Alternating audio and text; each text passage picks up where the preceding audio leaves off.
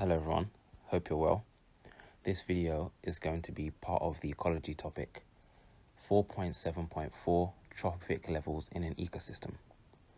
This is a triple biology content section, so if you're learning combined, whether it's higher or foundation, you do not need to look at this video. So earlier in the ecology topic, you should have looked at communities, ecosystems, and the term interdependence. Now, for us to understand what trophic levels within an ecosystem is, we need to go back to key stage 3 and look at a standard food chain. Now, I've written here a food chain that starts off with a tree and has a giraffe and a lion in it. Now, I've written them all in the same line, but I'm going to put an arrow between the tree and the giraffe and an arrow between the giraffe and the lion. Now, the arrow, and especially the direction of the arrow, is very, very important. Now, what we need to show is this arrow coming from the tree, going to the giraffe, and from the giraffe going to the lion. Now, the reason why we must do the arrow in that direction is because the arrow tells us two things. The arrow tells us which organism is getting eaten by which other organism, and it also tells us the direction of energy transfer. So in terms of trophic level, the word trophic means feeding. So again, thinking back to the food chain, what is our tree supposed to be in our food chain? The tree is supposed to be something called a producer, which is supposed to make its own food. Now, the only two examples of producers that we need to know of is plants and algae. Both of them are producers because they make their own food. How do they make their own food? Through the process of photosynthesis, which you learn in bioenergetics, topic 4. So, our giraffe is supposed to be eating the tree or parts of the tree. So what are we going to call our giraffe? It's our primary consumer. It's the first organism that eats another organism. Now, because this giraffe is supposed to only eat producers or plants, we're calling it a herbivore. So herbivores are animals that only eat plants. The lion is supposed to be eating the giraffe. So the lion is going to eat the primary consumer in this case. So we're going to call the lion the secondary consumer. Now, because the lion isn't eating the plant directly, it's eating another meat-containing organism, we are calling the lion a carnivore. So you can see we've got 3 parts of our food chain here. So where does the trophic levels come in? Well, at the start of the food chain is where we're going to begin our first trophic level. So where the producer is, in this case the tree, is trophic level number 1. The giraffe needs to be the next highest trophic level. So it's going to be trophic level 2, whereas the lion would be trophic level 3. So what we've just shown are 3 organisms, 3 trophic levels. Now let's look at another example. We've got plants, which are a producer. We've got ladybird, which gets eaten by a spider. The spider gets eaten by birds, and the birds get eaten by a fox. Now, using our previous example, we should realize then that the plants are the producer, the ladybird is a primary consumer, the spider would be the secondary consumer, because it's eating the primary consumer, which is the ladybird in this example. So what would we classify the birds as? The birds would be something we call the tertiary consumer, which eats a secondary consumer. That means in terms of our trophic levels, our tertiary consumer or our birds would be trophic level 4. Now, this is something that is not in your specification, but what would the fox be considered? It would be considered a quaternary consumer. Now, we don't see many of these, and later on in this video, I will explain the reason why there are not many quaternary consumers that exist. Now, quickly going back to the previous example of tree, giraffe, and lion, because there is no organism that eats a lion, or there are no predators for a lion, we can classify the lion as being top of its food chain, so we can also call it an apex predator because there are no other organisms to consume this lion. So within both of the examples that I've shown you, there's feeding being taken place. So this is where our trophic levels are coming in. Now there is one other type of organism that carries out feeding, and they're called decomposers. And you looked at this earlier in the ecology topic when we were looking at the section called decay and related to your required practical or fresh milk. So again, what are decomposers? They break down dead matter using enzymes to digest it. Now, once it's digested, any of these small molecules that are soluble can get diffused into the microorganism to help it to grow and carry out the decay process. Of course, remember from Key Stage 3 that a food chain is a very simplistic way of representing the relationships between organisms in an ecosystem. The real way that we could show this would be with a food web, where there is a complete network of relations between different organisms. Now, we can also represent this relationship in something called pyramids. Now, the first one that we're going to look at is a pyramid of numbers. Now, what does this mean? So if we go back to the first example I gave you, a tree, giraffe, and a lion. What our pyramid of numbers tells us is how many individuals of each organism do we have. So let's say, for example, that we had one tree, we had 20 giraffes, and we had 10 lions. So 20 giraffes feeding off one tree, and then 10 lions consuming 20 giraffes. How would we represent this in a pyramid of numbers? Well, using a pyramid, the length of the bar is supposed to be equal to the number of individuals. So we need to show a bar to represent one tree, so it would be quite small, like so. We would have to do a longer bar for 20 giraffes, because that's the highest number that we have. And then we'd have to do a smaller bar than giraffes, but a larger bar in terms of its length than tree, for our lions. Please note, when we're doing these pyramids now, you can see that it's not the height of the bar which is important, it's the length of the bar, which is very important. Now, you can already see that this does not follow a typical pyramid shape, but it could in another example. So if I were to give you another example, I can make it out so you have a standard pyramid shape for a pyramid of numbers. Okay. Now, the other way in which we can use pyramids to show a relationship in a food chain or trophic levels is with a pyramid of biomass.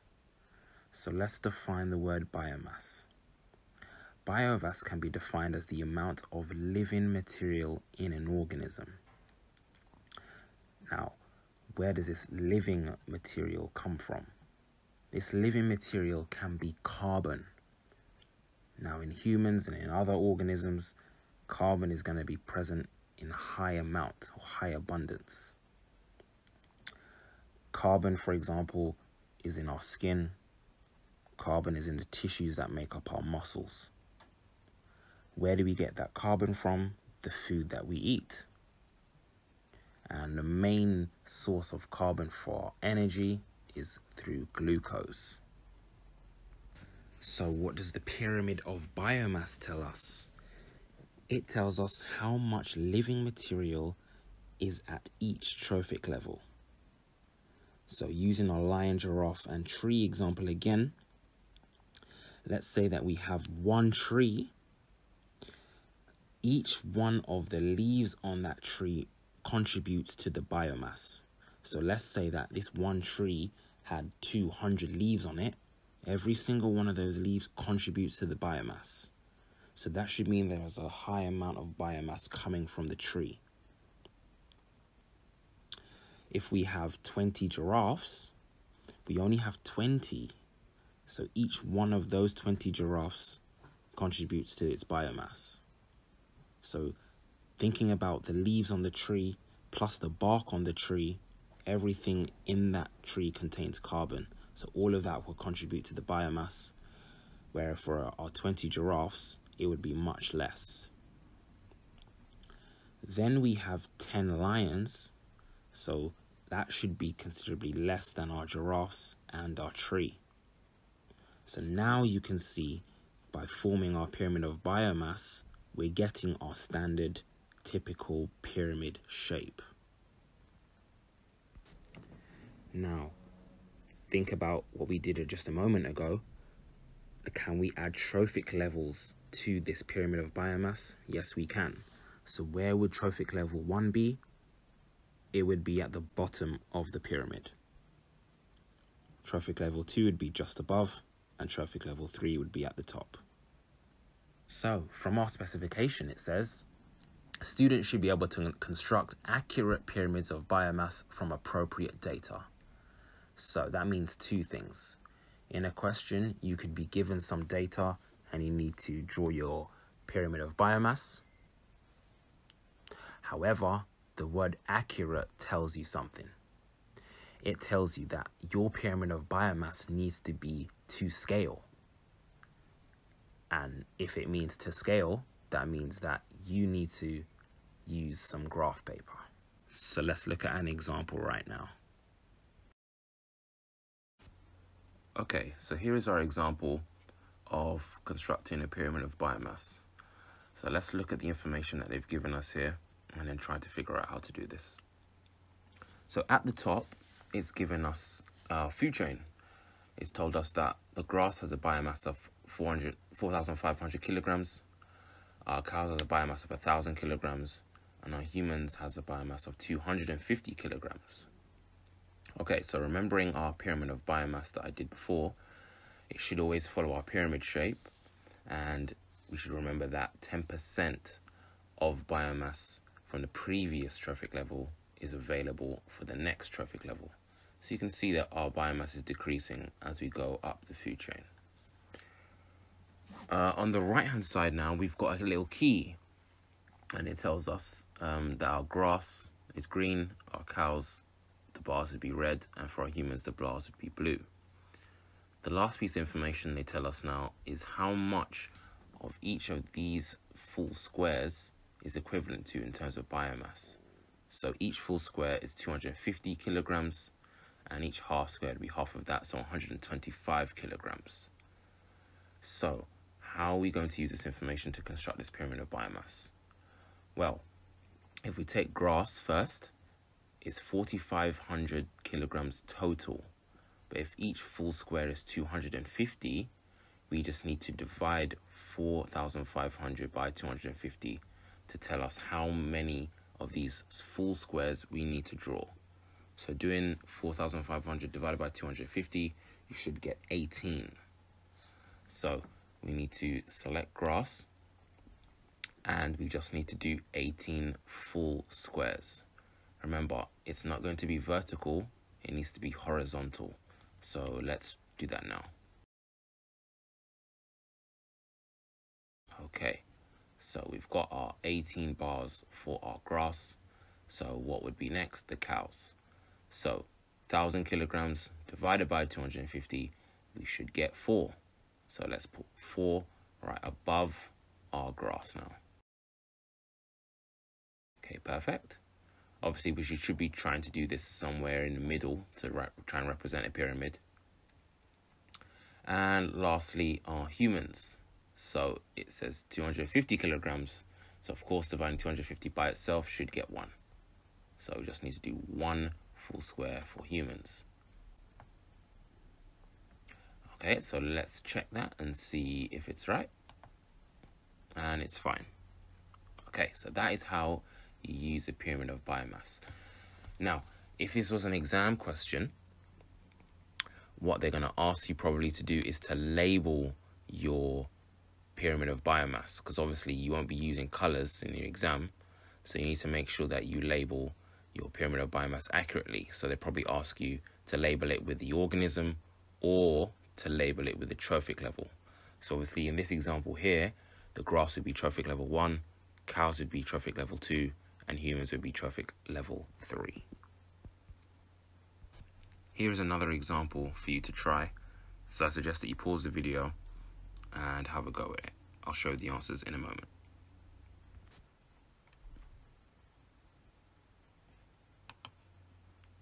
So looking at the answers for this second example now, we've got dead leaves 1500 kilograms, earthworms 500 kilograms, and hedgehogs 250 kilograms. And again, just like before, each square is worth 250 kilograms in terms of biomass. So using our division, we should have for our dead leaves, it should be 6 full squares. For our earthworms, it should be 2, and for our hedgehogs, it should be 1 full square. Now, obviously, what they've done here to make it look kind of symmetrical is they've put the hedgehogs into each half a square. So, of course, 125 plus 125 should give you 250, so it should be equivalent to 1 full square.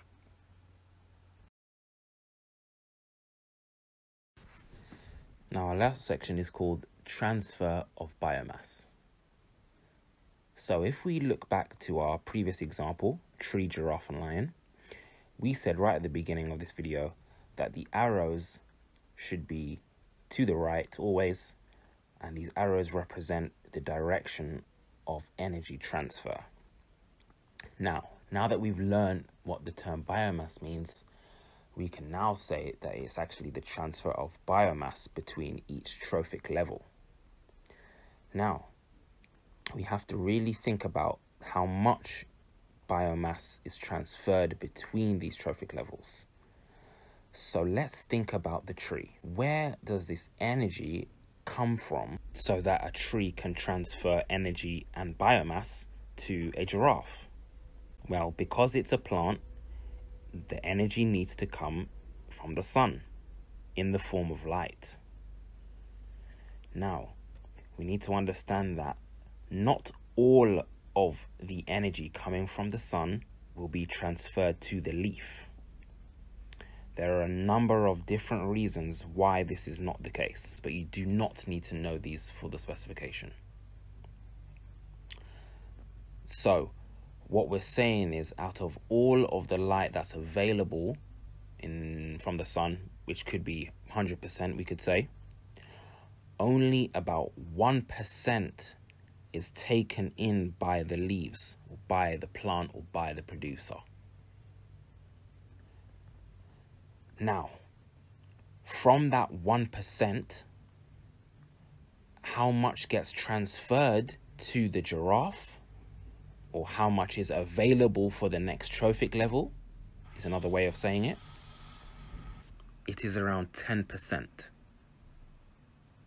So 10% of that energy that the tree has available to it is able to go to the next trophic level. So in this case, able to go to the giraffe. So the question is, why is it only 10%? Well, thinking about the tree first, the tree needs to carry out certain processes to enable it to survive. One of the main ones is respiration. And if you remember the formula for respiration, it's glucose and oxygen to give us carbon dioxide and water. And respiration can be defined as the breaking down of glucose to release energy. So some of that energy is given off as in the form of carbon dioxide and water through respiration. So that will not be available for the giraffe. Thinking about the giraffe now, the giraffe will not eat all of the tree. It's only going to eat the leaf portion of the tree. So the rest of the bark and roots will not be consumed by the giraffe. And that other part of the tree should contain biomass, so will contain energy. Now let's look at the giraffe itself and see roughly how much energy can be transferred to the lion. So let's say that the giraffe has consumed some of the tree and it now has 100% of the energy that it has available for the lion. Well, similarly to the tree, it needs to carry out respiration, producing carbon dioxide and water.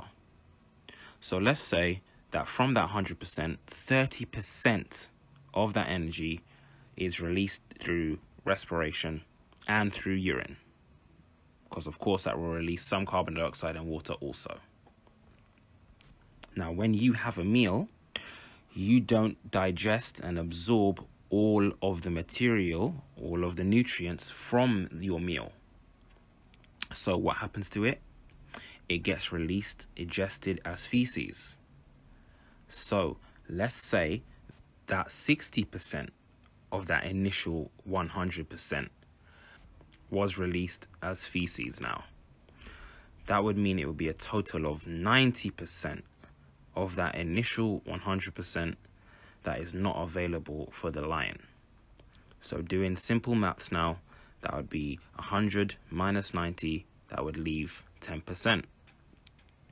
So that will tell you that between each trophic level, only 10% of the biomass from the previous level is available for the next trophic level, which is not a high amount.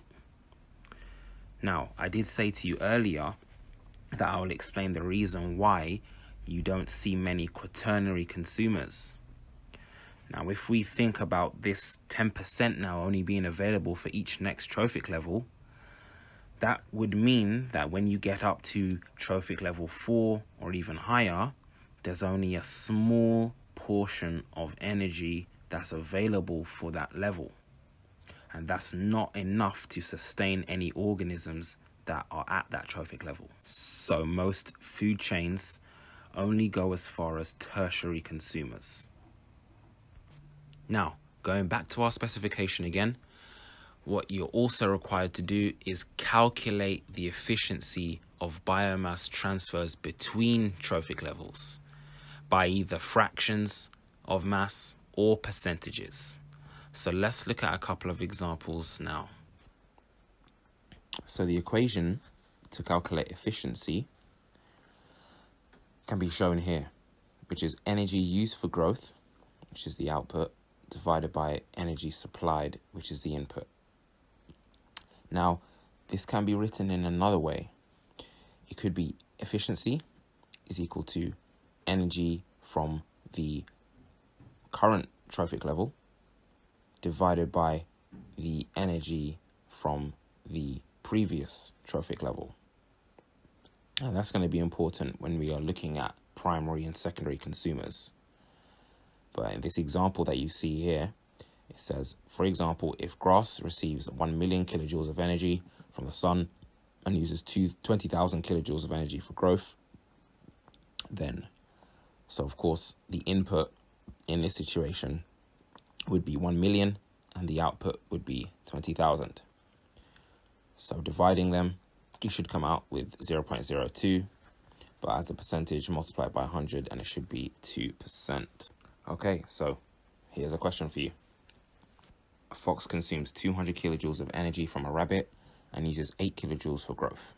How energy efficient is this process?